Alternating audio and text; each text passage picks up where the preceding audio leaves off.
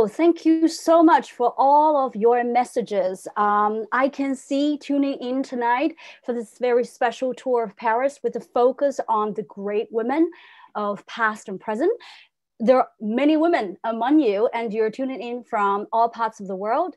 Just give me 1 second to kick off the YouTube live. And during our tour tonight, you feel free, please, to ask me if any point you have a question in the chat. Or for those of you who are watching this tour live streaming from YouTube, I will be also checking the messages on YouTube chat. So throughout our time together, I'll probably be focusing on presenting the tour, which is probably going to be around an hour and a half. And towards the end, we'll have some time for questions and answers. So I see that you're coming from, let's see, many of you are from the States, and I can see that many of you have been to Paris before. Just see, where is the chat here again? Here, yes. And just a little bit about myself. So some of you may know me. My name is Josephine. It's really easy to remember. You can simply think of me as the great Empress Josephine reincarnated in Chinese blood 200 years later. I'm originally from Hong Kong, but I quit my teaching job back in 2010. I came to Paris. I fell in love with the city, fell in love with a man. We got married, whirlwind style, 2 months after we met, and the rest is history. So we're still happily married. It's been 7 years. We both happen to be tour guides in Paris. And since the pandemic, we have launched this, our virtual activities called Paris and Beyond Tours. And for the last 5 weeks, we are trying to connect with you guys who've been to Paris, who love Paris, and so that we can keep sharing our passion and keep bringing you back to Paris virtually. So today, I thought I wanted to talk about Paris and some of the lesser told stories of the anecdotes, the sides of the landmarks, monuments that we know so well, but some of those are rather forgotten, lesser told stories that focus on the great women and their contribution to France. So we're going to do it in a chronological way. We're going to start from the birth of the city to the future of Paris. So this is why quite a lot to cover, more than 2,000 years of history. So an hour and a half here. So feel free, again, to let me know your thoughts, your questions at the end. So throughout our time together, I also have prepared some poll questions. So we're going to try our first one. Here we go.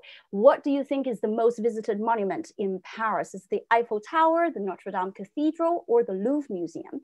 And my tip for you is that it's a free monument. You don't need to even pay to get in. And I think my presentation screen is giving you a good tip, isn't it? Of course, it is the Notre Dame Cathedral, Our Lady Cathedral, dedicated to Virgin Mary. It's situated on this island called Ile de la Cité, and on the eastern tip of the island here, on the Seine River here.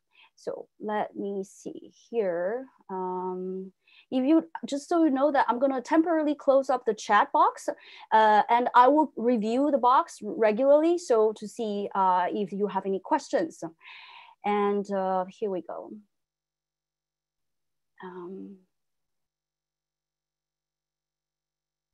Yes, there's about 13 million visitors. Oops, getting ahead of myself.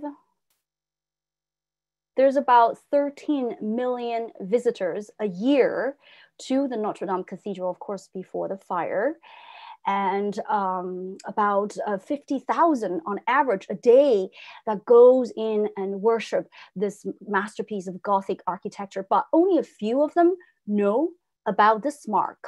Tell me if you guys have noticed it before. Maybe you have even thrown a coin. Maybe you have even walked around it twice and made a wish. So this is called the point zero. It's really just a few steps away from the entranceway to the Notre Dame Cathedral. Why is it called point zero? Because it literally means that all the roads in France to anywhere else is measured from this point. So this is really the starting point of any traveling distances in France. So of course, the story of Paris also begins right here, point zero. So let's go back very much to the very beginning of 2,250 years ago. Well, what do you think is the reason why the city is called Paris? Is it because of the Romans, the Vikings, or the Gauls who gave us the name of the city here? Let me see what your thoughts are. And there we go for your poll question. Well, at the very beginning, we had a tribe. This was a tribe that belonged to the Celts. And they had a very cute name called the Parisi. The Parisis makes me think of usually obelisk or Asterix. You know, we actually have a great obelisk Asterix park just an hour drive away from Paris. So these were the first known settlement that we know who settled conveniently on the island, Ile de la Cité, island of the city. Why? Because it is surrounded by water, which offered great protection. The river used to be twice wide, and they went fishing in the water, and the water, they also worship the water, the deities in the water. And this is how, because of trading on the water, it also made the settlement a very prosperous one. So this happy life did not go for a long time. About 200 years later, this very ambitious Roman by the name Julius Caesar, who brought me my favorite salad, Julius Caesar salad. And also thanks to him, I had the Caesarean. So I really don't complain about his achievement, but he defeated the Gauls. He defeated those united Celtic tribes under the leadership of Vercingetorix. And this is how, right, from 52 BC, Paris became part of the vast Roman Empire. For the next few hundred years, the Gauls, the Parisis, and the Romans is going to mix. And under the Roman time, Paris was really known as Lutece or Lutetia, which translates to swampy land or mud. You can imagine when it rains or when the water floods, right? The island, which was not paved, becomes very swampy. Therefore, Lutece becomes the name of hotels, restaurants, bars all over Paris. We have streets, squares everywhere named Lutece. So for those about 500 years, so the Romans spilled in their population and they had to move away from this island that's protected by water naturally onto the hill, the natural hill, which we call the left bank. This is because of the water direction. It flows from east to west, from Dijon all the way to English Channel. And this is how going down the stream, you would have the hill Saint Genevieve on your left-hand side. Today, the left bank is what we know as the Latin Quarter, Saint Germain. So they spilled onto the left bank. And in the present Latin Quarter, they had built this very fully functional Roman city with forums. You see the very large square and arena, this round shaped, and a few bathhouses, and as well as the major road. So they actually left the city in the center, sacred place. On the eastern part, where my red circle shows, this is where they built temples dedicated to their important Roman gods, like Jupiter. So on the western part, where the secular power lies, they built palaces for the Roman governors. So this is how the division of the island started from the very beginning, from the Roman era. Now, the Romans started basically collapsing around the 4th century. The Visigoths, the Vandals, they started crossing the Rhine River. They started pushing the Gauls further and further away to the west. So as the empire was collapsing, the worst enemy appeared over the horizon from the east. These were the Huns. If you don't know who Attila the Hun is, this is this movie from Museum Night by Ben Stiller, that the guy with the club chasing after Ben Stiller, that is Attila the Hun. So Attila the Hun was the worst enemy you can imagine for all of the Europeans at the 451. He came from a Mongol area in eastern China, and with his ferocious army, they looted, pillaged, killed, raped, all kinds of audacious things. And it is said they were on their way, they were marching on Paris in the year 451. So the Parisians heard this news and they were preparing to abandon their city like so many others have done. So at this moment, who do you think appeared and saved the Parisians from leaving their own homes? Let me show you the next poll question. Did I say? Okay, here we go. Who is it that saved Paris from destruction, right? Of course, it is a women hero, heroine by the name Genevieve. And Genevieve is the patron saint of Paris. You can see her story represented on the facade of the Notre Dame on the very left portal here. So I will tell you the story of Saint Genevieve, which is actually represented in many monuments in Paris. But I will tell you particularly from the help from this monument Pantheon. So Pantheon was actually built originally as Church Saint Genevieve by one of our kings, but Napoleon had it converted into a temple for the Republic. And so this is where today about 78 great French celebrities, scientists, politicians, they are laid to rest in peace inside the Pantheon crypt, so the necropolis of the great French man. But originally it was actually built as a church in the name of Saint Genevieve. So if you go inside the Pantheon, you can see those huge walls that surround you actually tells you the story of our Saint Genevieve here. So let me start with one side here. She was born in Nanterre about the year 421. She comes from this rather wealthy aristocrat family, this Roman Gallo family. Her father holds office in the municipal office, and from a very young age, she already started to show that she was a very strong-willed girl, and she was very devoted to religion, to God. And she made a choice very early on to go into a life of a veil, and her choice was supported by the bishop. So at 19 years old, she took up the veil, and soon after that, after the death of her parents, she moved from Nanterre to Paris. She inherited the wealthy land. She also inherited her father's office, and she became one of the council members that would sit in office, and they would discuss and offer advice and legal power to all things concerning Paris.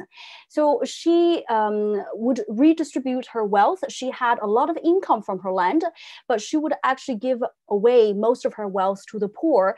She herself would be very often fasting. She would be eating only once or twice a week and living on very simple bread and water. And then when Attila the Hun arrived in 451. She was about 27 years old. So you can see on the other side of the Pantheon wall, we have this 3 set friezes telling us the story of Attila the Hun. The very first one that shows you the army is marching on Paris. The second scene shows you the men in Paris. They're starting to get ready. They're getting nervous. They're packing up their stuff. They're getting their carriages ready to leave their city unprotected. And Genevieve, well, goes to calm the crowds and tells people that all you need to do is to stay calm, yes, and pray, right? Because I know that God will protect you. So, but you can see most of the men, right? They're holding a rock in their hands. They're preparing to throw the rocks at Genevieve because they really didn't believe her. They thought she was crazy. They thought she was telling false prophecy. But Genevieve, very brave, ignored all of them, right? So even they were hostile. She said, let the men flee if they want. If they're no longer able to fight, we women will pray to God as much as long he hears us our pleas. What she did was that she organized a group of women and nuns, and they hosted a week-long prayer marathon, day and night. They would always be praying with a light, with a torch on. And the legend says that the demon keeps on blowing out the fire of the torch, while later on the angel would help to reignite the fire. We don't really know what went on the side of Attila, but last minute, what happened? Attila decided he wasn't coming to Paris anymore. So literally at the edge of the city on the eastern side, he turned around, went south to Orleans. And it was there in Orleans, so he would later be defeated at the Battle of Chalon, and he would retreat back to Rhine and never cross the Rhine and never came to Gaul again. And the next year, he actually died. So this is why we credit Genevieve for being the first protectress of Paris. While the men were fleeing because of her unfaltering faith, she convinced women to pray. But she saved Paris more than once. About a decade later, in the 460s, well, the king of the Franks by the name Childeric, he sieged Paris, and he attempted to starve the Roman supporters in the city by placing a food embargo on the river. Right? Facing their children starving, having nothing to eat, Genevieve quietly gathered several boatmen, and they sailed down the river very quietly, and they gathered the grain past the embargo point. When they returned, it is said that Genevieve actually distributed all the food to the poorest people first, and she managed to transport grain back to Paris several times. And believe me, they needed this grain because the siege of the Frankish king Childeric lasted for 10 years. But because of her wit, because of her nonviolence leadership, well, Paris was able to sustain itself for 10 years without any open violent war. So on the other side of the Pantheon, you continue to see how she helped to save Paris by transporting the grain here. And you see how she deserves to become our patron saint of the city here. So, well, around 480, the son of that said Frankish king Childeric by the name Clovis would be crowned the king of the Franks, therefore giving us the name of the country, Kingdom of the Franks, France. And Clovis, if you think about it, if you drop the name C, well, his name is spelled Clovis, so C-L-O-V-I-S. Let me see, I can write it here. C-L-O-V-I-S.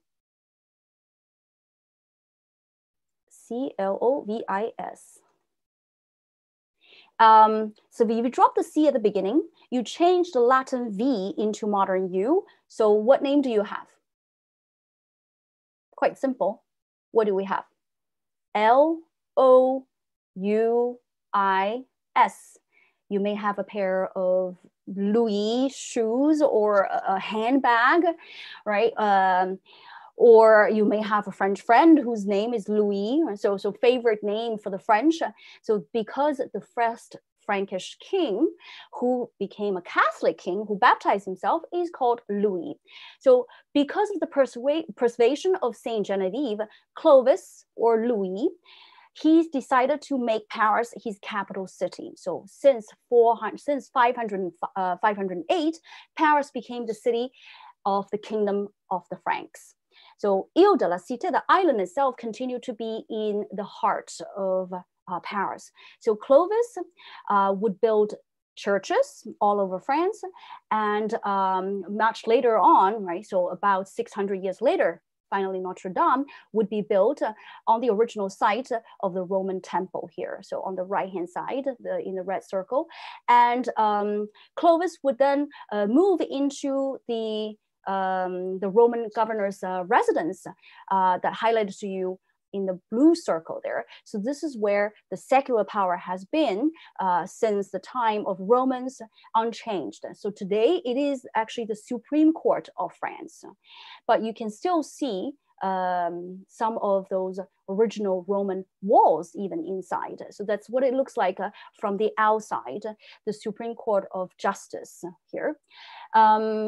So let me go on to our next period. So next to the Supreme Court, the Palace of Justice, lies the Conciergerie. The Conciergerie was actually part of the Royal Palace, where on a daily basis, about 2,000 people would be fed, would be eating and be hosted inside this huge civic hall. And it's named Conciergerie because the man who takes care of the royal property is consigned for this job. So his residence, his domain became known as the Conciergerie. But we know the Conciergerie much more famously for the fact that it was used as a prison. especially during the French Revolution. And Marie Antoinette, the last queen of the French, was also prisoned here in the conciergerie for her last 76 days. So, and just want to show you also on the eastern part of the island, a little bit further away from the tip, you have a bridge quite unnoticed.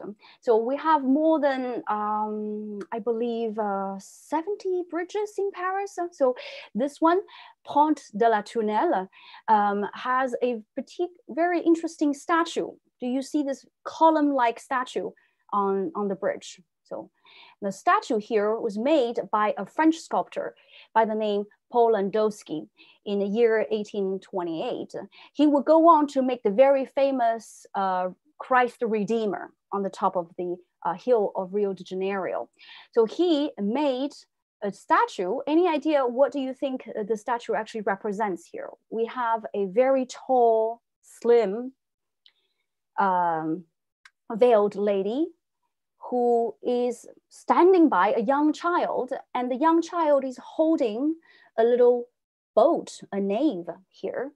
And on the right-hand side of the screen, you can see another similar boat in the Paris motto, in the city emblem here. Is there any guesses here? I'm just trying to see your comments. This is actually Saint Genevieve once again. Saint Genevieve is represented here protecting this very young Christian city, Paris. And this boy, which is only about 500 years old at this point, Paris as a city, right? So it is very small, and he holds a boat actually that represents himself. And our city emblem says, fluctuant nec magita, tossed by the waves, but never sunk. As a settlement turned Roman city, turned Frankish capital, right?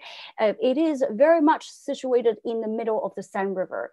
And despite the tumultuous history and wars and famines and diseases, right? Well, the city always floats on the Seine River and never sinks. And this is how appropriate it is to have our city motto represented by a boat, and Genevieve protects this city since the 5th century here. And this is why the statue actually facing east from facing the direction where Attila the Hun and his army, right, marches on Paris. And this is also the reason why, in fact, Paul Landowski, the sculptor who made it, disliked the orientation, right? He actually said he did not approve this orientation. He wanted the statue, Saint Genevieve, to be protecting the island, the Notre Dame, looking over the Notre Dame rather than looking over to the east. So, but anyway, that's another chapter. So let's go on to the next period. So as we move into the Middle Ages, after the collapse of the Roman Empire and before the rebirth of the antiquity, this 1,000 years time in the middle, we call the Middle Ages. So we've had many French Louis as kings of France, at least 28 of them, but there's only one of them who has been made a saint, whose deed was considered great enough to be made a saint. And which Louis would that be? The 9th, the 14th, or the 16th? The 14th is known as the Sun King for building the Palace of Versailles, for moving the court from Paris to Versailles. The 16th is known as the Guillotine Chop Chop King, who died under the blade of the guillotine during the French Revolution. And so that leaves us Louis IX. This was our king who became Saint Louis here. Saint Louis lived in the palace, the palace of the Palais de la Justice, the palace of the Supreme Court on the western part of the island. And he's really considered the most Christian king that ever lived in France. He was kind, he was just, he the century that he ruled France was named the Golden Century of Saint Louis. He reformed the justice system. He introduced the concept of assumption of innocence. So unless you have evidence, you will not be proven guilty, which is a very modern concept. And he himself would listen to trials and dispense justice. He himself was a very pious man.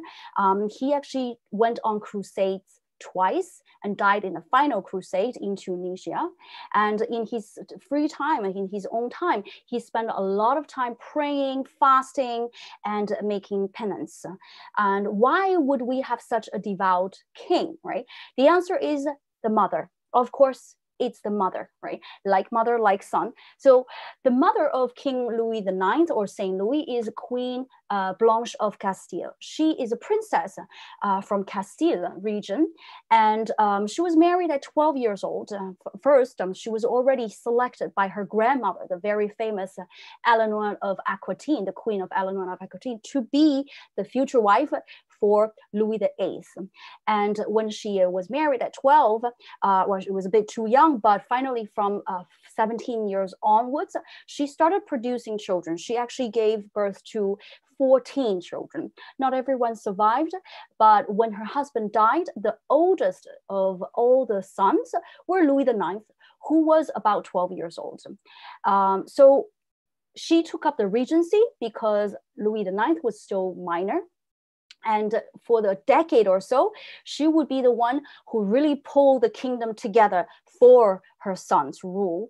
So she had to beat the submission of the rebel nobles, and she had to fend off the invasion of the English, and she arranged a bunch of marriages to consolidate the power. So by the time her son came to rule in his 20s, the country was prosperous, was in peace. So, and my favorite story about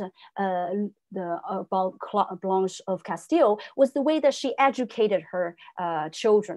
She used to say to all her children, and especially Louis IX, because he was going to be the one inheriting the throne, that, my dear son, I love you tenderly. I love you with all my heart, but I would at any moment indefinitely rather see you drop dead at my feet than committing a mortal sin. So can you imagine your loving mother saying to you, she would rather see you dead than committing a mortal sin? And I guess it really helped on Louis' upbringing here. So while she was also a very devoted mother herself, when Louis IX returned from her first crusade, she was really surprised to see that her son, very young, but already lost all his natural hair because of the very hot climate in Egypt and the very hard journey itself. And so, she asked the knights at the court for each of them to give a block of hair for anyone's hair that looked even remotely similar to the color of her son's. And with all of those blocks of hair that she collected, she basically produced the first wig in history. And because of her, we have a very important industry of wigs that still, of course, sustains today. So we have to thank Louis, Louis's mother's ingenious idea, Blanche of Castile. So Louis also constructed this new chapel in the palace of next to the Palace of Justice. So this new chapel was to house the relics that he had just acquired from his cousin from Constantinople. And because he was a saint, this is why the chapel a saint built is named Saint Chapel. The Saint Chapel has two levels. I'm showing you the upper level here. This is where the king and his VIPs will be able to gather and have mass and pray. And down the nave facing all the way to the eastern part, you can see this very beautiful tribune on the top. This is where the holy relics used to be housed. Holy relics he purchased included the crown of thorns, a piece of true cross, and so on and so forth. Did you know that the money that he spent on acquiring those relics for the prestige, for the Christian prestige of France, was actually 3 times the price that he actually spent in constructing the Saint Chapel. So the Saint Chapel was done about 40 years after the Notre Dame Cathedral, but you can see it's exactly in this wonderful Gothic style, these pointed arches, and with the beautiful restored colors, the golden fleur-de-lis. I hope you can make it out on the ceiling here. So it's really a great option if you come back to Paris and unable to still go inside the Notre Dame, to come and visit here. It's literally just a street away from the Notre Dame Cathedral. I'm sure some of you have been there and remembers those stained glasses, right? More than 1,113 scenes from the Bible are represented, and amazingly, 70% of those stained glasses are original from the 1200s. So one Gothic church to visit in Paris, not to be missed, it is the Saint Chapel here. So now, as the population of Paris grows in the time of Saint Louis, Paris became the most populated city in Europe with about 250,000 people here. So eventually the king, the palace is, the royal residence is going to be relocated from the island to one of the banks. So, and I would also want to, before we go to the banks, I also want to show you another island named Ile Saint Louis, island of Saint Louis, just to the east of Ile de la Cité. You see here. It's considered one of the most beautiful property island in Paris. This is where the famous celebrities like I think Johnny Depp used to have one before his divorce, and what's the name? Brad Pitt. So would have their pied-à-terre, these like vacation homes on the island of Saint Louis. But for those of us who cannot afford an apartment there, well, at least we should go and try the ice cream Bétillon there. So a Parisian family with their very own fresh organic produce, who produces wonderful flavors of sorbets. You can see normal times the line is 20, 30 people down the street. And so it's worth to know that their ice cream is also resold all over on the island. So anywhere you see the sign Bétillon, you should try. And I think the most interesting flavor that you perhaps don't get in your home would be salted caramel with butter. So definitely try this one. So moving on to our next heroine here. Now we have my question. Did it come up, my question? Yes. So now, who saved the French from the English? Yes, Terry, there we go. The English again. Are you English? Here, who saved the French from the English during the 100 Years' War? So the 100 Years' War, this very long war that started really just as a dispute about inheritance, about title, but it was changed dramatically from this inheritance war into a religious war, because it was saved by none else but, of course, Saint Joan of Arc. We don't really know how she looks like, Joan of Arc. We don't know too much about her personal attributes, but we do know that when the pro-Burgundian soldiers burned her village down to the ground, she started to hear voices. God first told her how to be a good Christian girl, and then she was then hearing voices from God that she needed to protect the French king, Charles VII, and defend the France from the English. So in order to cross the only thing she could do to make this plan happen is that she has to meet the French Dauphin Charles VII. So she had to cross this very dangerous area of Burgundy, and the only way for her to do that safely, was that to don male's dress and to cut off her long hair. So when she started leading the French troops, she was successfully able to revert the whole fate of the French. And I won't go on to too much about her story, but I want to share something. Maybe some of you are not aware that when her story inspired Alfred Lynch for a poster in 1895, so here on the left, this poster then went on to inspire a hairdresser by the name Antoine de Paris. Antoine de Paris wasn't French. He was a Polish hairdresser, but he was one of the first celebrity hairdressers who went on to dress people like Coco Chanel and Eleanor Roosevelt. And he was the one who really invented the bob hairstyle, so the à la garçon hairstyle, because of the poster of Joan of Arc by Alfred Lynch. You see this very tomboy look. So this is how it went on to, of course, inspire still women of our age today. Can you imagine without her very brave action of cutting off her hair, donning male's dress, and to do a man's job when no other man, not even the French king, can do, right? So now how would we have the courage so to also show this our strength in our, so I think she not only really turned the war from an inheritance war to a religious cause, but also she changed the entire history of fashion, not only became the saint of France, but also the patron saint of bob hairstyles. So moving on to where you can see Joan of Arc, you can see many of her statues a little bit to the east of the Louvre.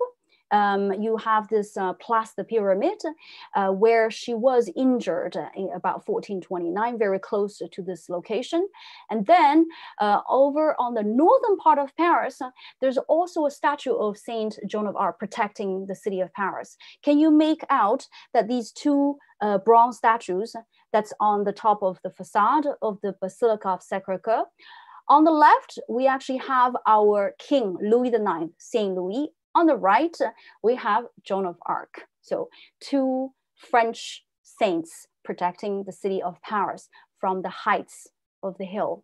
So here, as Paris continued to grow throughout those 1,000 years in the medieval time, we have the island no longer enough. Therefore, the districts, the 20 districts that we have today, basically springs around the island, Ile de la Cité, in a clockwise manner, like a snail crawling out. So you have this clockwise growth, all because of the river here. So even if you look at the street number, the streets that's perpendicular to the river, you will find the smallest number closest to the river. So, and protecting the city, birth at its core at Ile de la Cité. So you'll have Saint Genevieve on the east and the south, and Joan of Arc on the north and east.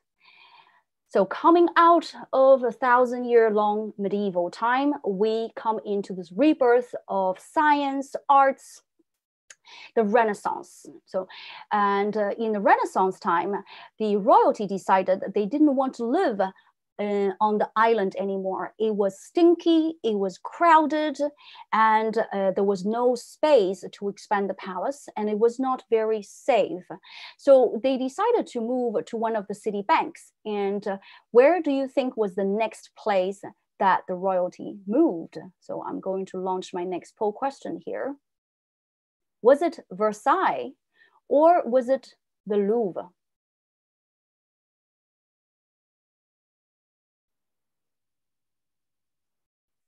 Of course, most of you get it right. It is the Louvre. The Louvre was originally built around the same time of the Notre Dame in the Middle Ages, it's in the 12th century. So today, the Louvre, of course, serves as the biggest museum in the world. And when it started 800 years ago, it was a very small, but nonetheless intimidating stronghold. It was a fortress with a dry moat in the center, with a wet moat outside, with 10 towers and watchtowers and so on and so forth. Again, right next to the Seine, protecting the French from the English that coming up on the River Seine or the Vikings. So over the next 800 years, more than 20 kings have lived through this period. And the deciding moment came for the Louvre when the French Revolution took place. So it was in the year 1793 that the Louvre finally opened its doors to the public. The old collections of the artwork, of the paintings and sculptures from the kings and the queens now belongs to the people. So we have the first museum in the world in 1793. And how many pieces of artwork do you think you can see in the biggest museum in the world? Let's see. For those of you who've been there, of course, you know, it cannot be done in a day, right? On display, there are 35,000 pieces of artwork. Let's say that we were going to see all of it. No break, no sleep, no rest. Let's be honest, let's be realistic. Half a minute per piece, right?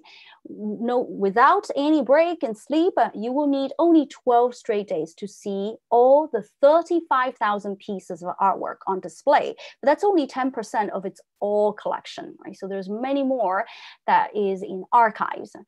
So such a big museum, what really happened to the museum and all this collection during wartime? How do you protect such a space? How do you protect these priceless art? What do you think happened during World War II when the Louvre, when Paris was occupied for 4 years long? Right, between 1940 to 44. So, well, we had a museum director by the name Jean-Jacques.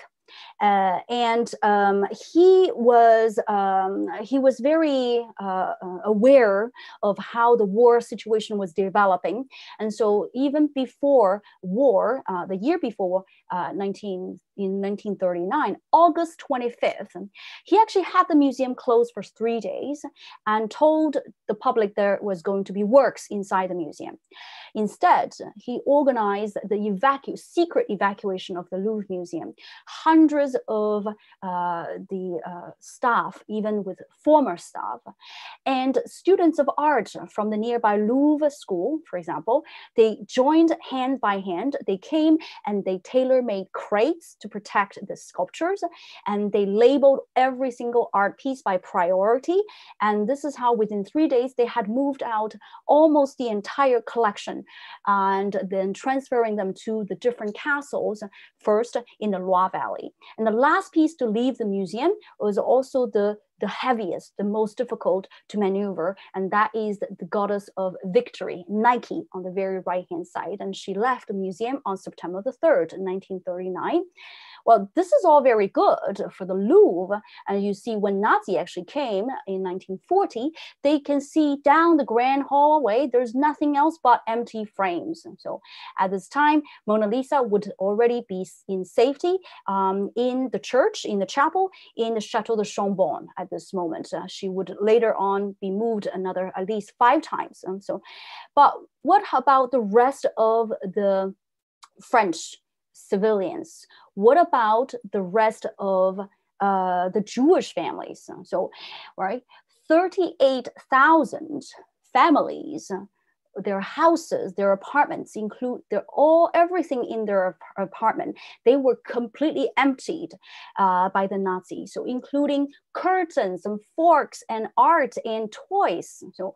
And these were loaded onto trains, more than 600 cart trains. They departed, transporting these to Germany. So who saved those art from disappearing off the face of the earth, from pillaging? So this is a story that's really not told enough. And this is the story of the resistance fighter, Rose Valland.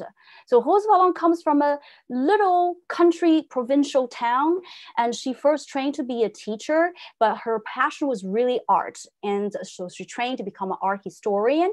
She studied in the Museum of Fine Arts, and she started in School of Fine Arts. She started also in the very prestigious École du Louvre, School of Louvre. And she actually started off her career as an unpaid volunteer to one of the museums in Paris. This museum is called Jeux de Paume. So, and I want to show you that her story may remind you a movie called The Monuments Men, played very well by Kate Blanchett. So excellent job there. So has anybody seen the movie, may remember the movie? Let's see. Kate, in The Monuments Men, we learn about these team of American, mostly North American male art experts, curators of the Metropolitan Art Museum, for example, in real life by the name Rorimer.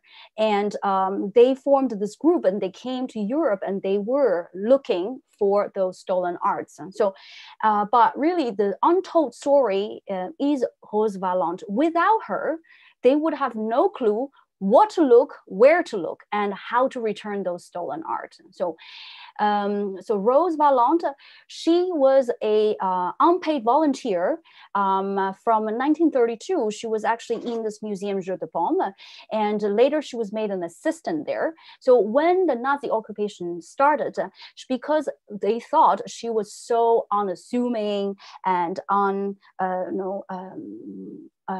not dangerous, and they actually kept her in an office handling the phone calls, and they made sure there's no French officials staying in the museum Jeux de Paume, because the Jeux de Paume became a sorting place, became a storage place.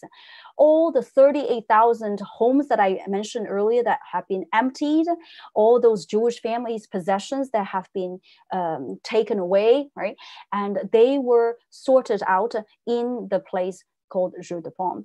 And Göring, he himself personally took his private train 21 times to come and view those arts.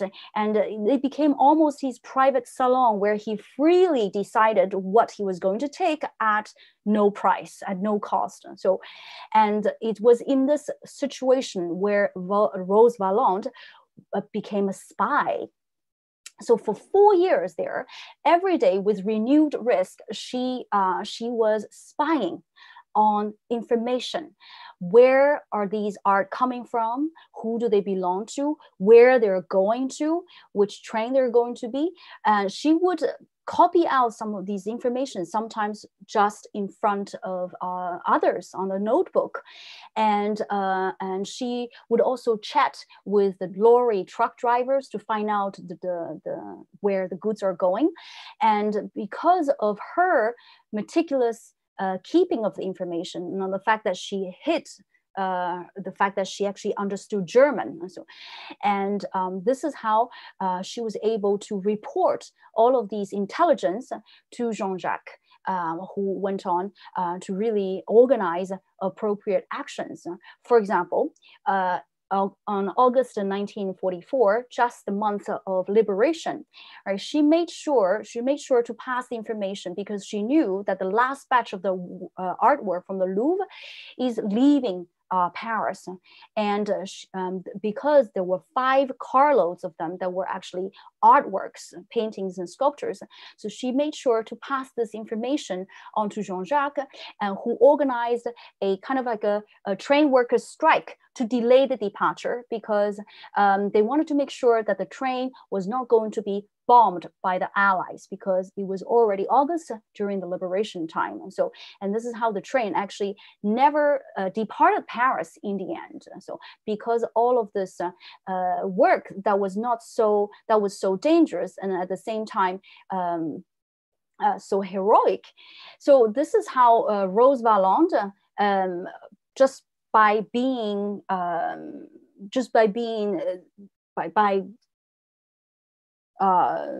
risking her life, really. And every day for those 4 years, she was suspected. She was fired several times, but she went back. And somebody told her that she could risk being shot and tortured and died. And she said, you know, any human being at this point would know the risk. And she went on, and her effort actually did not stop there.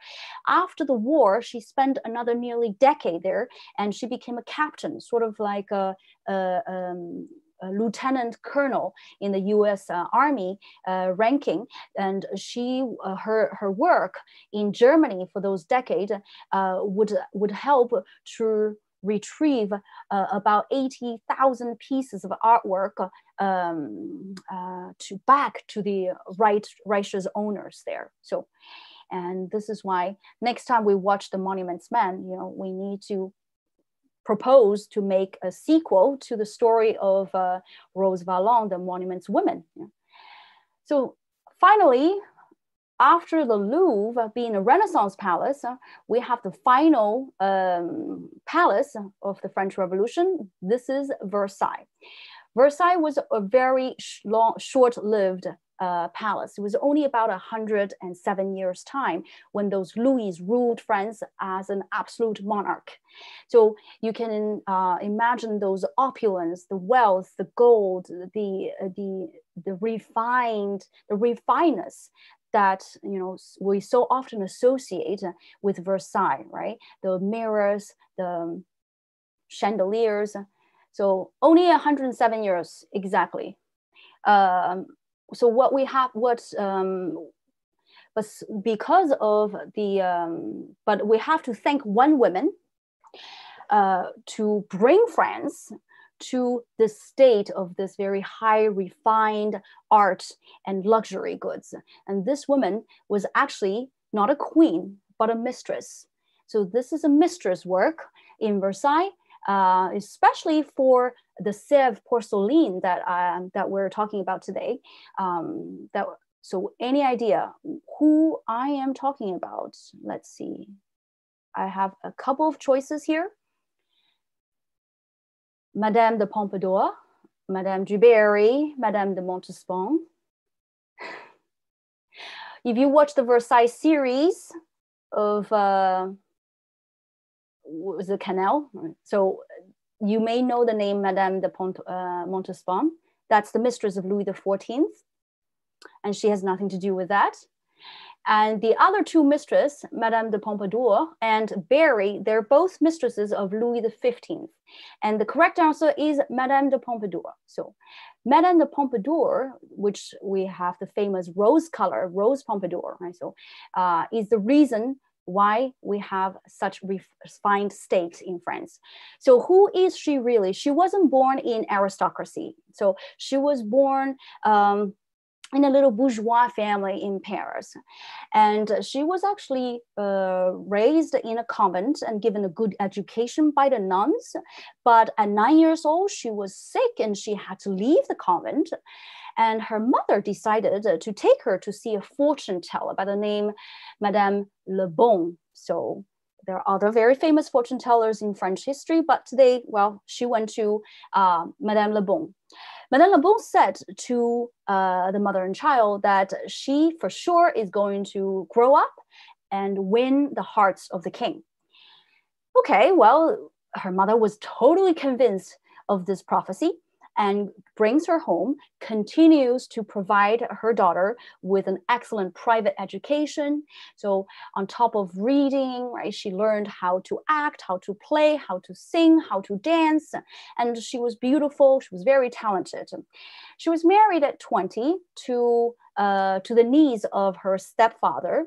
And after being married and entering into an even higher bourgeois level, she started frequenting those Paris salons.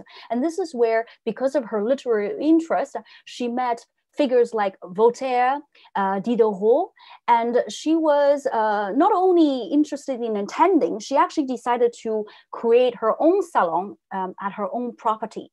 So she had a very successful salon. She became a master of conversation, and everybody really just adored her. So her salon, her property is situated on the edge of the royal hunting grounds. And even though she was actually married, right, and she even had 2 children, she did not forget her destiny, which was going to win the hearts of the king, which was Louis XV at that time. Louis XV would have been about 12 years older than her. So it was when she was about 23 years old, she decided that it's time for her to make her appearance to the king. So how do you cause the attention of the king? How do you get the attention of the king? Because her property is very close to the king's hunting grounds, she decided to just appear in the middle of the woods. Right? She started observing the king and his hunting troops. And to enter the hunting grounds, it would be illegal, but she went anyway. So first time she went, and she was dressed with a pink dress and parked herself on a blue carriage. And the next time she went dressed in a blue dress and parked herself on a pink carriage. And it worked. The king noticed her and gave her gifts. And very soon after that, the king's official mistress passed away. So the king is free again to pick another new mistress. And the king very quickly invited Madame de Pompadour. I forgot to tell you her actual name is Jean Antoinette Poisson. So invited Jean Antoinette to this party. This was a big party. It was a masked ball party at Versailles. It was to celebrate the marriage of the crowned prince, the son of the king, basically. So this was a masked ball party, and she dressed, of course, as the goddess of hunting, Diana, evoking the scene where they met in the woods. And the king, with a couple of male courtiers, dressed up as yew trees, and the king was smitten by her beauty. And it was that evening during the masked ball party that the king couldn't hold it and declared his passion for Jean Antoinette openly. And in the next 2 months, right, she was legally separated from her husband, and the king procured a title for her. She became known as Madame de Pompadour or Marquise de Pompadour. And she was very quickly made the official mistress of the king. So you may wonder, what do you think the queen, what the queen is thinking about all of this, right? Well, the queen actually suffered quite a lot from the previous quite haughty mistresses who didn't really respect her.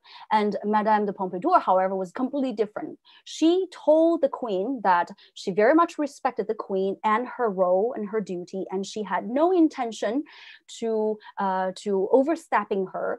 And actually the queen felt very good about her and even really appreciated her. So they got along very well. And Madame de Pompadour would, become now the most important figure in the court, who was also made the lady of waiting to the queen and the official mistress, who had the power basically to convince the king, right? Who had the power to decide on important appointments, important dismissals, and important projects of France.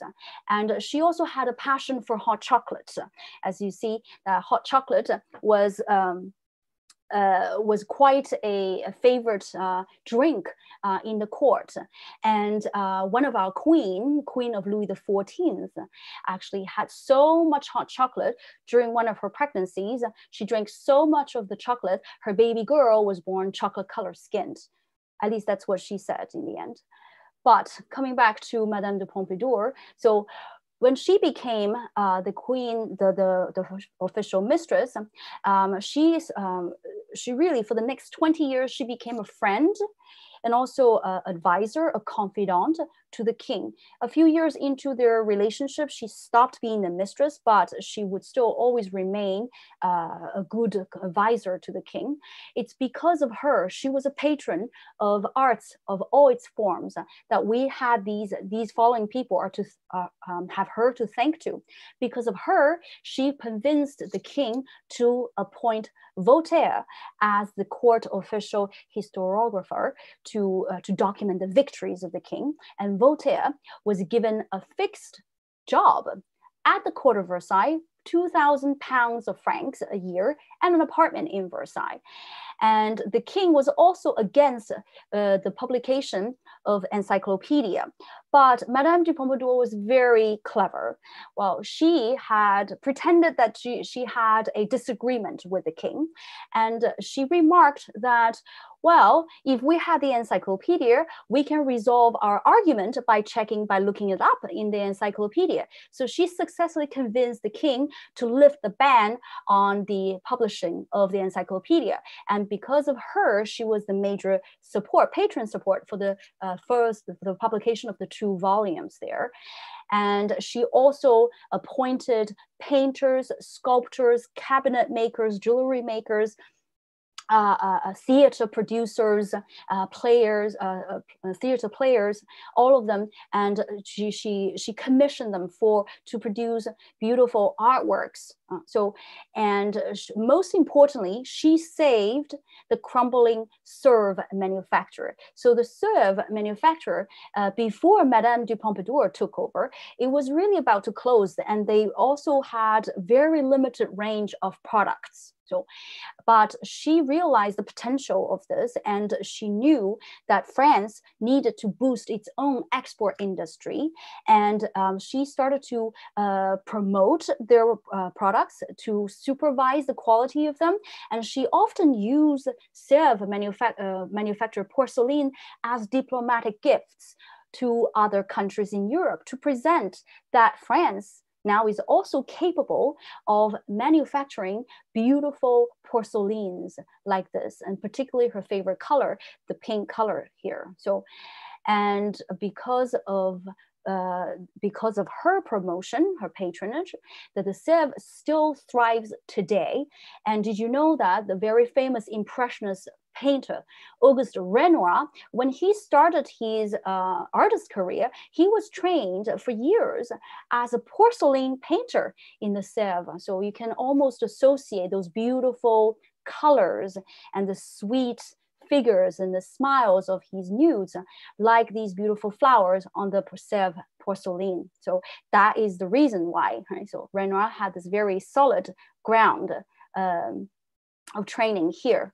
So now let's move on to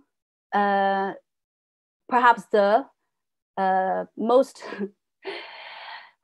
ignored contribution by Madame de Pompadour, which was the hairstyle. So because of her favorite way of dressing the hair by pulling them up high and often decorating the strands of hair with pompons or flowers.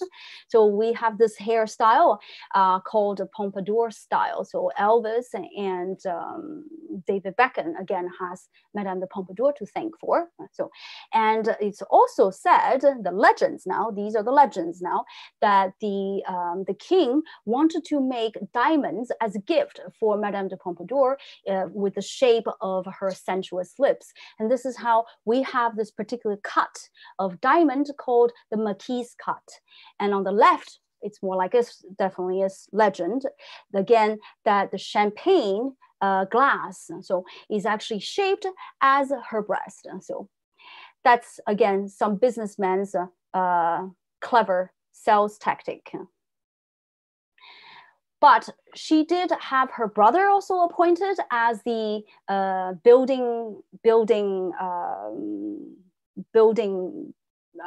superintendent, and she interested herself in many of the building projects as well. So which building in Paris do you think was supported by her, which continues to stand today? Is it the Louvre, the military school, the Eiffel Tower? Right? Eiffel Tower, of course, is rather a modernity product. So from 1889, and the Louvre was before her. So it's actually the military school that was her idea. So she persuaded the king, Louis XV, to build an academy for those poor noblemen's sons, so that they can have a place, a school to learn and train to become officers. And this is where the École Militaire military school are standing at the park of the Eiffel Tower, right? That still is a military school today. And this is where also where Napoleon Bonaparte went to study at 15 years old, where graduating a year later and becoming a lieutenant, and a decade later, right? The emperor of the French. So another public space that was also her idea was called Place Louis XV, Square of Louis XV, which doesn't exist anymore. So this used to be a square, very fashionable square, where you would promenade with your nice dresses, with a equestrian statue of the king in the center. But today, this is what we call Place de la Concorde. So Place de la Concorde replaced the original Place Louis XV. And why did it happen in this way? Place de la Concorde, during what, okay, let me see. The question here is Place de la Concorde, Louis XV square, was used for what was it used for during the French Revolution of 1789?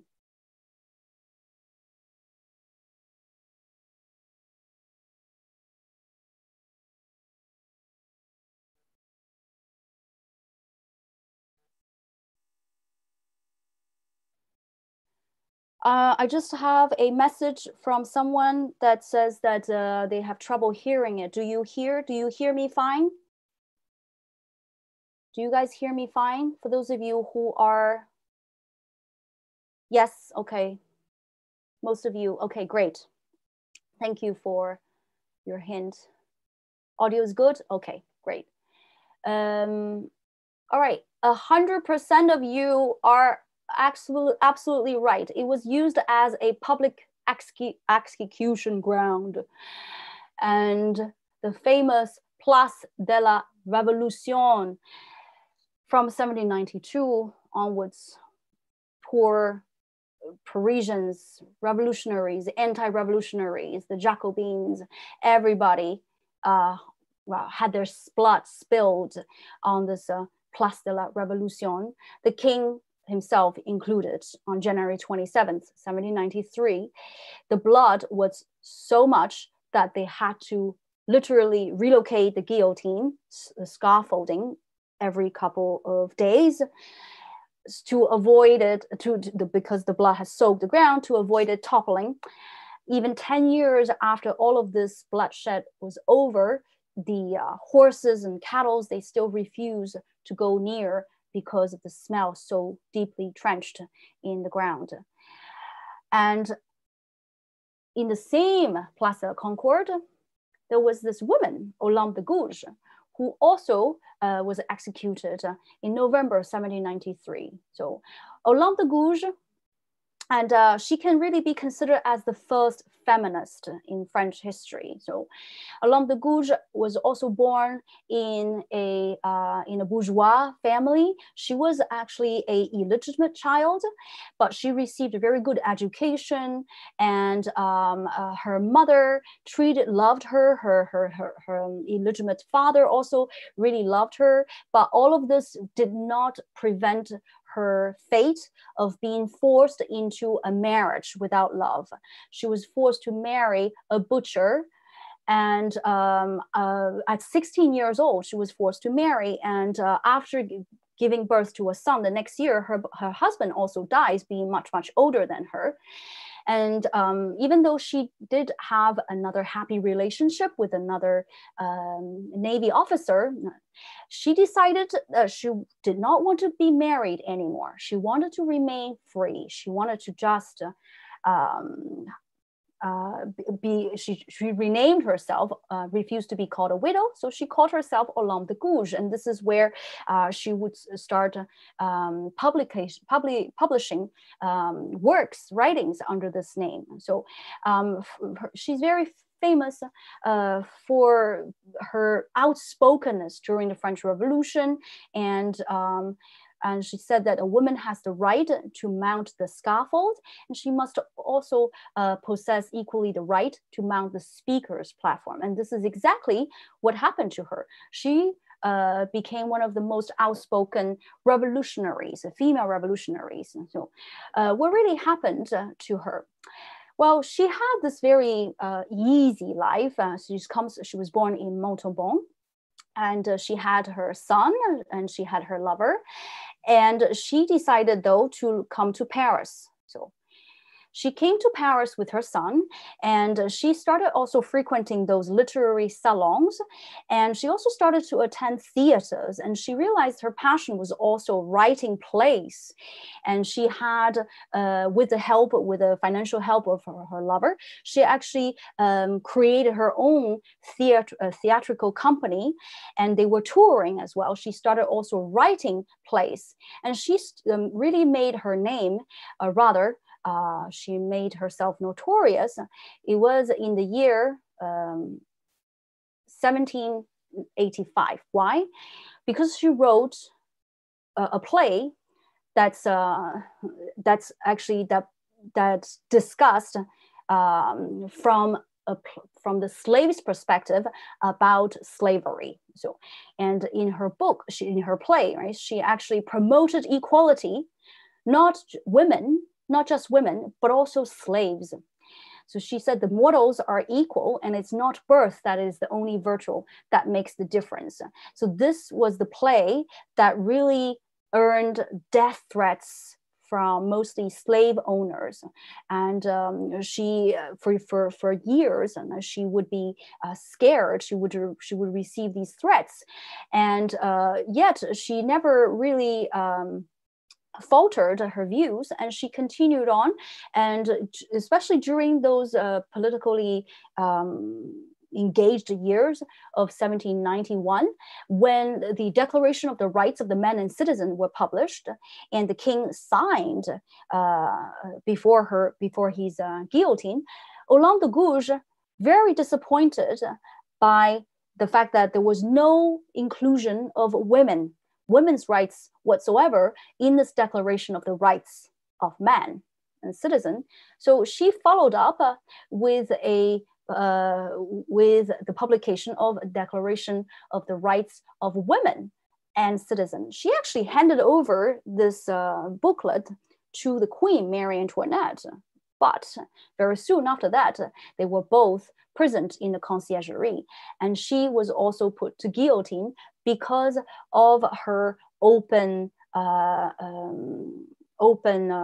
activity, these politically prolific activity on attacking the regime, the republic. And this is how she did earn her speech, right? But also earned her guillotine. But her braveness would go on to inspire other female feminists, such as Mary Wollstonecraft, who went on to write very important books like Vindication, right, so of women. So, well, what do you think was the end of the public guillotine execution in France? At Place de la Concorde, Place de la Revolution, it ended pretty soon, around 1793. But the last the last guillotine execution in France as an execution of death penalty, what do you think? Which year was it?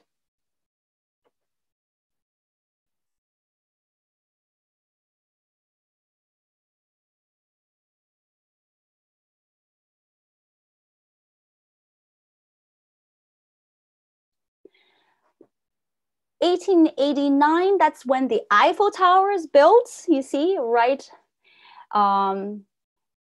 1939, this is when the last public guillotine execution took place. And last ever guillotine execution was actually in 1977 in the month of July. So this is pretty much a month or two after the movie Star Wars, the last man who died under the blade of guillotine literally had the chance to watch the first episode of Star Wars before losing his head. So now, no, today we no longer have the guillotine, but we have the Egyptian obelisk, which is worth noting that it is original obelisk, being the oldest monument outdoors in Paris, 3,300 years old, was not looted. It was not a souvenir by Napoleon to Napoleon. It was actually a gift from Egypt in 1836. So, and it's a beautiful place where today you have this, the view of the Champs-Élysées, the Eiffel Tower, Place Vendôme, Tuileries, so all of those in the city center. So moving on to this, of course, this is also where the Tour de France would conclude as this as the game here. And now, after all that bloodshed of the French Revolution, and now we had Napoleon. When the first Napoleon was gone, well, we had the Republic, and then we had another Napoleon, Napoleon III. So it is in the time of Napoleon III, we had this epoch, we had this period called the Belle Epoque. So what is the Belle Epoque? The Belle Epoque was basically about 40 years of peace. It's between 1870 to World War I. So where we had no revolution, no uprising, no civil war, no hunger. So, and Paris had just been remade by Napoleon III. He had completely destroyed the old medieval Paris and replaced with the Paris that we love today, with the wide boulevards, the trees, the gas lamps, the indoor shopping galleries, the open public parks, the monument like Opera Garnier, all of that Paris with the vista. That was born in this period in the between the 1850s and 70s. So with this new Paris here, we also have a new liberated sense of the French women, don't we? And I think speaking of the sense, the best representative is the dance here. So what do you think is the most emblematic dance of this new liberated France in this Belle Epoque period? Launching my poll. Here we go.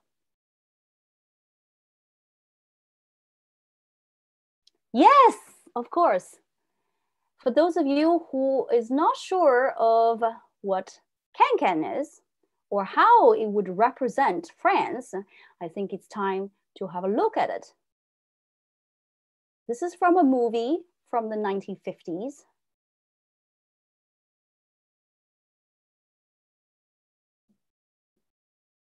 Here we go.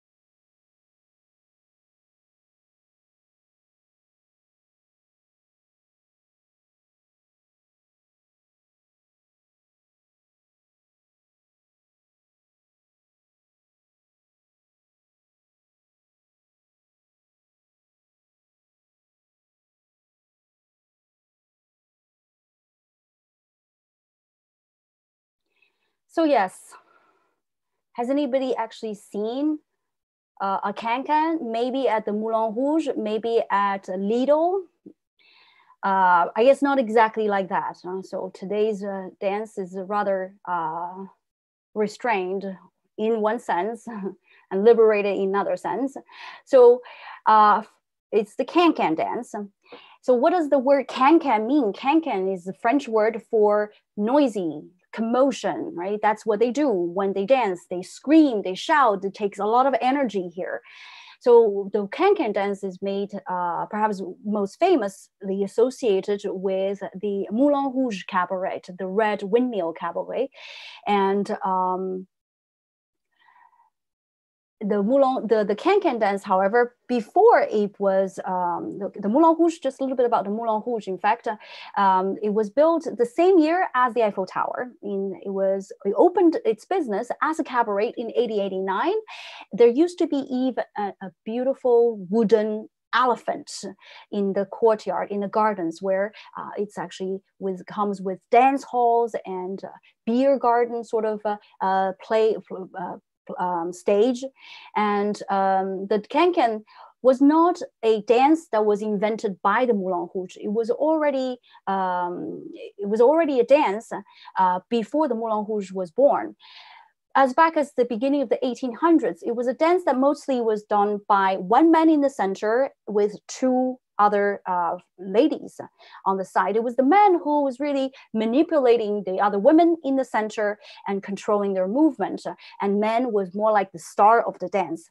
As you can see with all the high kicks and the twisting, it's a very athletic dance. So it was men in the center more as the star. So there was one woman who really changed the fame of the can-can dance, as well as the fame of the Moulin Rouge, in a way that it became an emblematic dance that associated with all liberated women in France.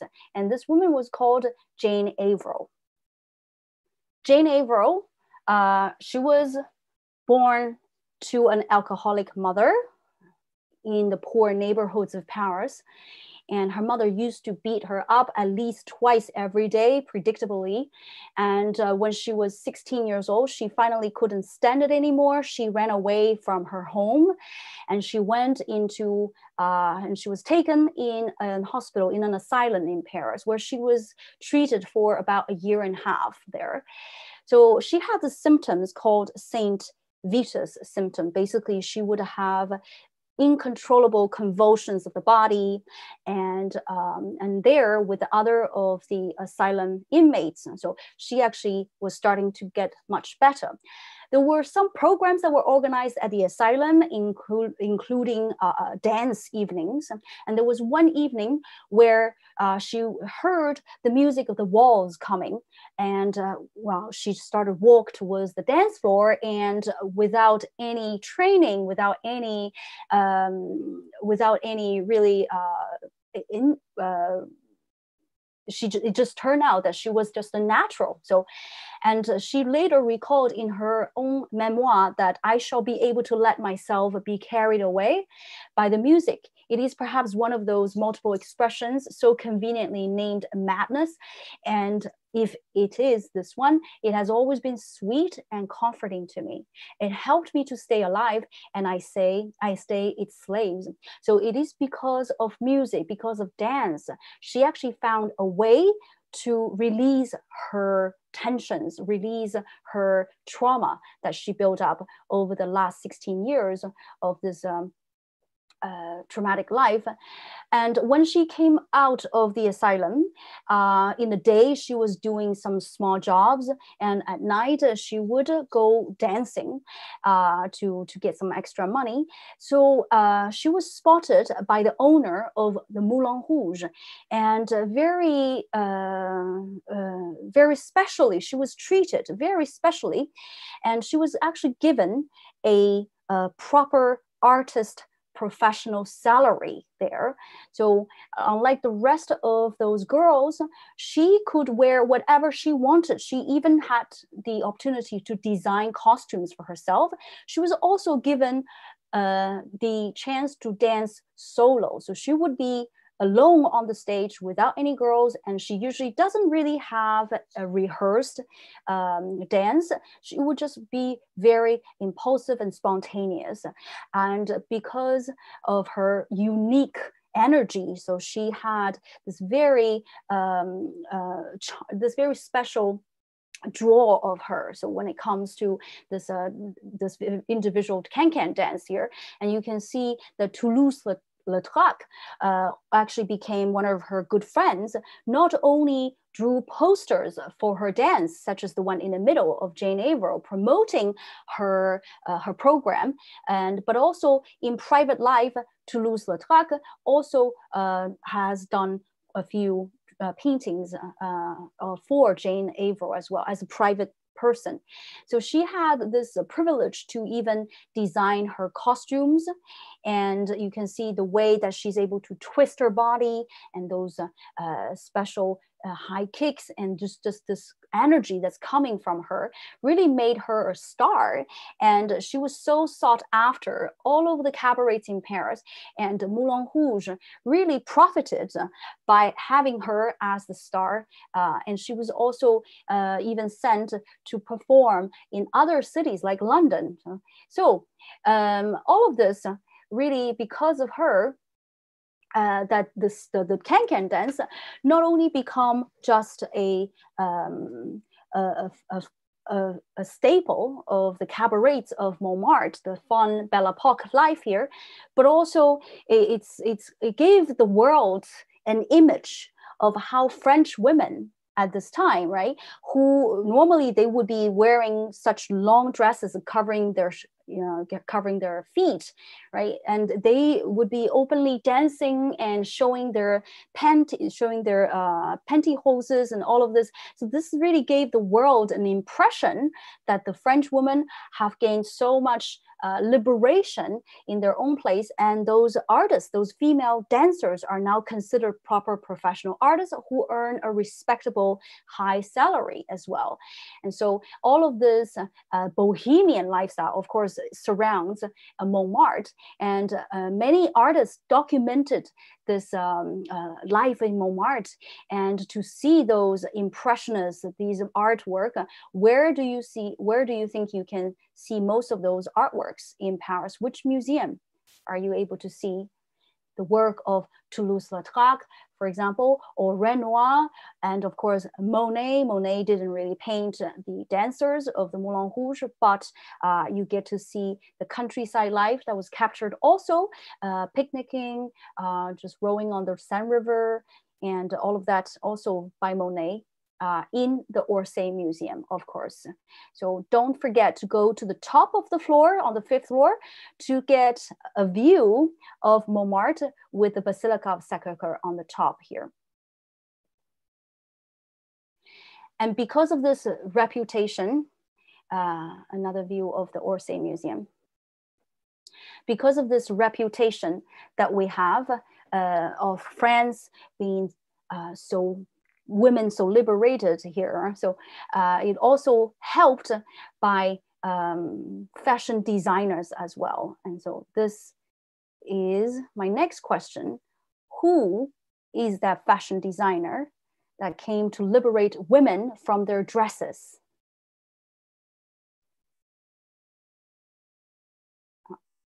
Sorry. Which fashion designer was the creator of the little black dress? This little black dress, the color black has been for centuries associated with the color of mourning, of death, or funeral. But Coco Chanel was able to turn it into the color of elegance, right? So that who doesn't have a little piece of black dress in your wardrobe today? Coco Chanel was also born in a little remote French village, and her mother passed away when she was 12 years old. Her father didn't really care about the family, and just abandons the whole family, abandons her in a nunnery. But it was in a nunnery with the rest of the nuns that she learned her lifelong trade, which is sewing.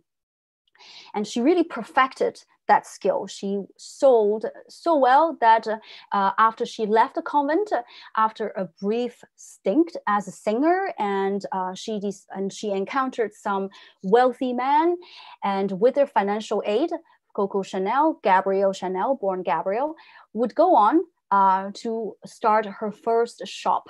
Her first shop was not exactly selling clothes yet. Her first shop in Paris on Rue Cambon was only selling hats. It was a millinery shop.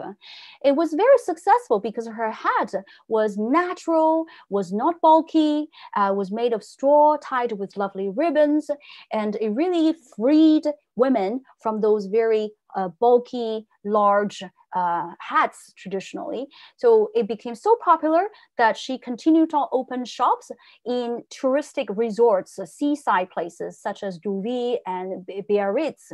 And she also started launching her clothing line at these resort places. So now the traditional way for women to dress from the 1800s is basically dress. Did you know that it was even illegal, right? There's a law from 1800s that's saying that women cannot wear trousers. They need to ask special permission from the police to be able to wear trousers. And wearing trousers has always been traditionally associated with lower class people, those people who cannot afford these stockings, like the bourgeois way of dressing, right? So those grassroots revolutionaries cannot wear the stockings, are called the sans-culottes. So they wear pants.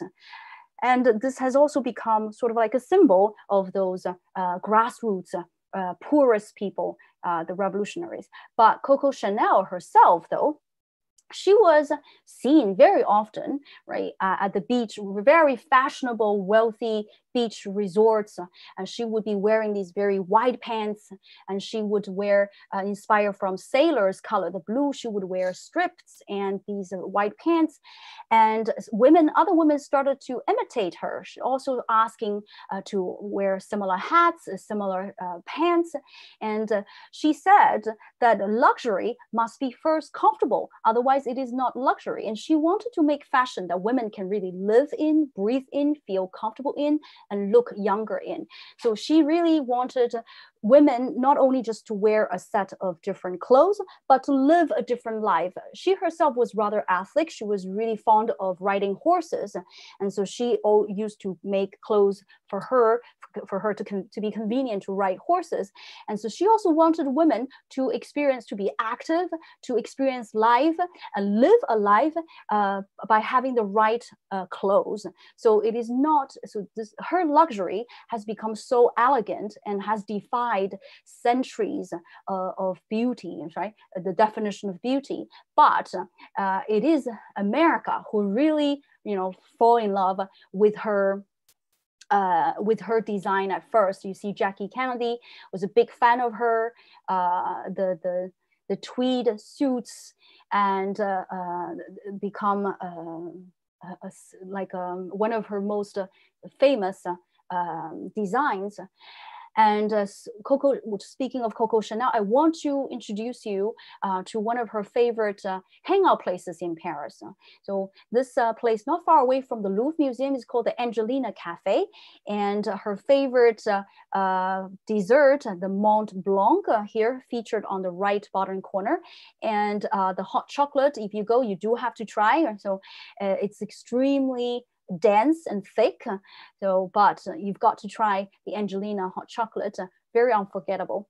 And she had this shop at Rue Cambon, but she did have an apartment as well on the upper floors, but she really preferred somewhere else that's just a stone throw away from her shop.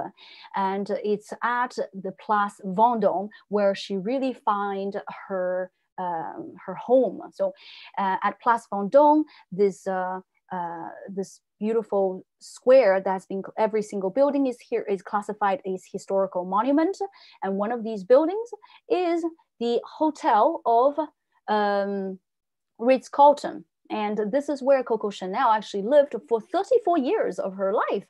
So her room 302 is also for rent, of course. It cost about 1,000, at least 2,500 euros a night. During the fashion weeks of Paris, of course, this price would go even much higher. And I just want to show you a couple of more pictures of her hotel room, 302 at the Ritz-Carlton, overlooking the Place Vendôme column here.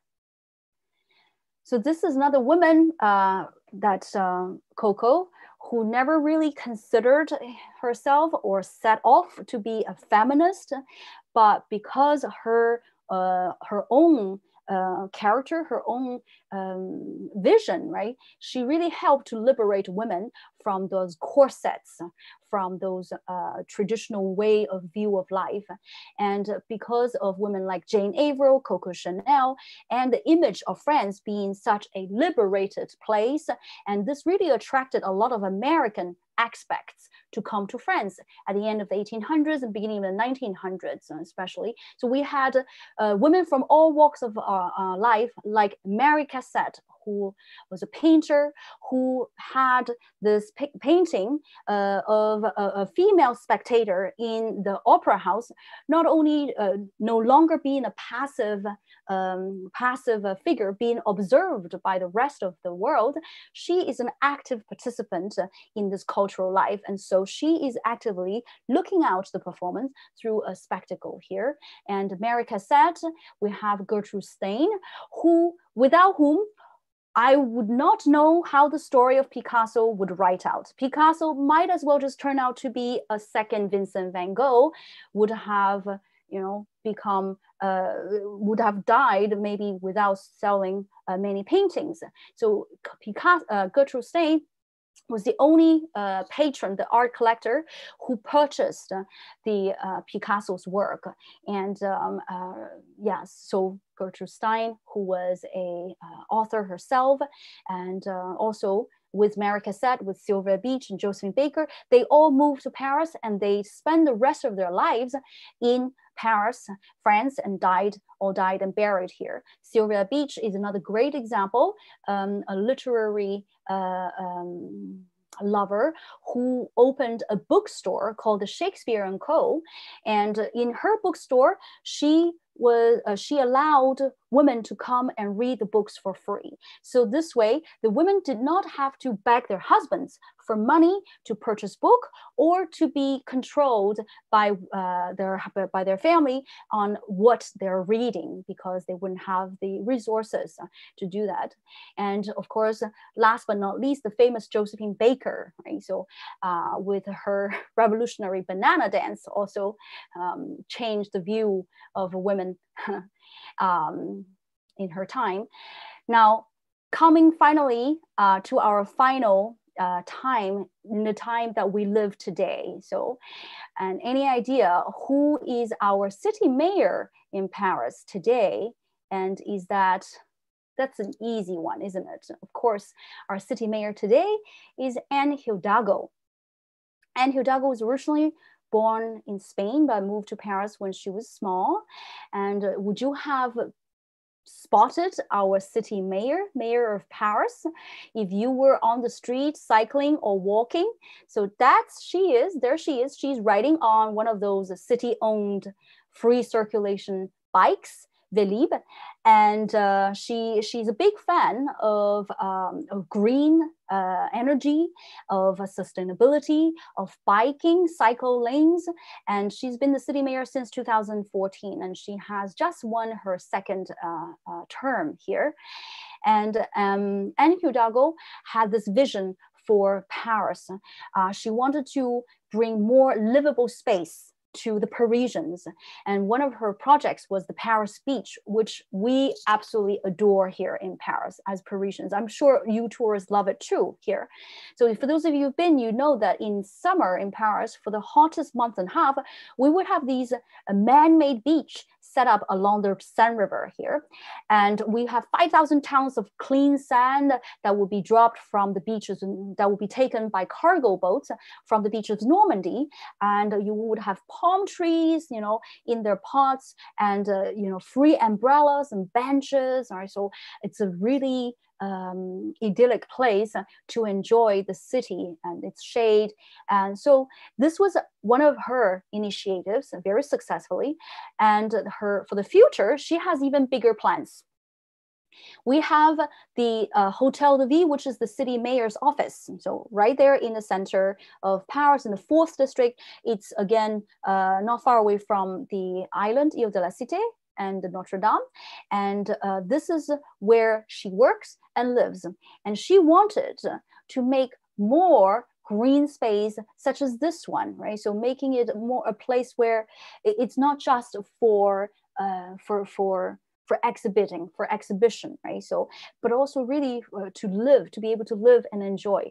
And she wanted the most dramatic policies of her is to getting rid of more and more car lanes and adding more and more bicycle lanes. And the very famous street, Rue de Rivoli, next to the Tuileries Gardens, because of her, right? So basically when we came out of the first lockdown, you see that there's originally like 6 car lanes. Now there's only 1 car lane for taxi and buses, and the rest is all for bikes. And so this is quite in tune, I would say, with the vision of Paris for the 2024 Olympics as well. So Paris win the Olympic game by its promoting green energy and sustainability and so on and so forth. And so I can't wait to see how Paris is going to evolve in the next few years with the restoration of the Notre Dame underway, with more and more bicycle lanes, more parks, more green, more clean energy added to the city under the leadership of Anne Hidalgo, you know, not forgetting all the rest of the women's contribution from history. And so, yeah, I think especially for women like us, so it will be really exciting to see and remember how the life that we live today, all the comfort, the liberty that we take today, wearing pants and you know, this right of speech, the right of ownership of your children, divorce, so on and so forth, voting, all of that. And so it's all because of the deeds of those women before us. So I hope I was able to just unravel some of these stories of the women that have been sort of ignored, and give you a different perspective of Paris. Of course, there are hundreds and thousands more women that's of course worthy of discussion as well, right? So, but today we wanted to just not pick on feminists, hardcore feminists or writers or authors, but really just to see how women from all walks of life, just by being true to themselves, and how they're able to change France and make Paris the city it is today. So thank you so much. I see some of your comments coming in from Pat and from Vicky and Amy and Lynn. Thank you so much. Just before you guys logging off, I just want to say thank you very much for supporting us. My husband Farid and I have launched this page and our activity, hoping to really keep your dream alive and keep sharing our passion. And for the next 2 weeks, we have more program planned. Next week, our guide friend Will is going to be again going live on the streets of Paris, of Latin Quarter. He's going to be following the footsteps of Hemingway and show you, well, you know, those stories of this golden Paris in the 1920s. And then the week after that, it will be me again here on the Zoom webinar sharing Monet and his life and his gardens at Giverny. So our events are constantly added onto our Facebook page, Paris and Beyond Tours. We always broadcast these events as well on YouTube. If you're not able to attend live, make sure to go back, like our YouTube page, subscribe to it, and watch anytime at your comfort. So thank you again for coming. And if you wish to support us, which without your support, we would not be able to continue. And here, we greatly appreciate your tips, your donation. And if there's anything that you would like to hear, to see, a topic, an artist, feel free also to write us an email at parisandbeyondtours@gmail.com, that we would be happy to, to think of a presentation or a tour. So yeah, that's it for me today. And if you have any questions, yes, of course, Lynn, thank you for the reminder of crepes. Ferret tomorrow is going to be making the delicious crepes with you as well. So make sure to join us tomorrow on Facebook Live, 6 p.m. Paris time, how to make the delicious crepes. Let me see. Thank you again, Lauren, Deb, Elma, Tamara, Mark, Ellen, and yes, oh, Cocky, thank you so much for your generous donation last time, Mart. David, Mona, Lisa, did I miss anyone? No. Well, thank you again. And if you have no more questions, I will see you maybe tomorrow or next time. Au revoir.